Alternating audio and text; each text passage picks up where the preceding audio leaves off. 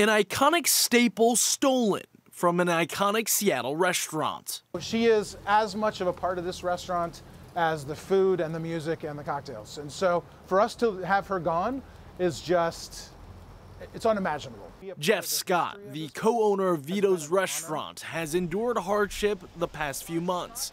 It has been around since 1953, located in Seattle's First Hill neighborhood.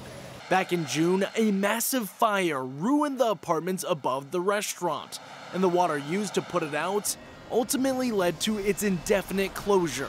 Amazing amount of damage all throughout the building and destroyed the restaurant. And so pretty tough right after COVID. Scott didn't want to share any photos of the damage to the restaurant.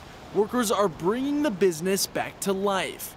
But as construction continues, just this past weekend, thieves busted up Vito's, and as they were doing that, they also got into the Cougar room, which is our private dining room, broke a huge pane of glass and stole Barbara, who is the cougar that lives in that Cougar room and is a part of history in this restaurant. A history that consists of thousands of people visiting the restaurant, with Barbara there in the background, adding to the special memories. Scott is offering a reward of $1,000. No questions asked for the return of the stuffed cougar. You don't understand what you did. And if you do understand, then it's just so wrong.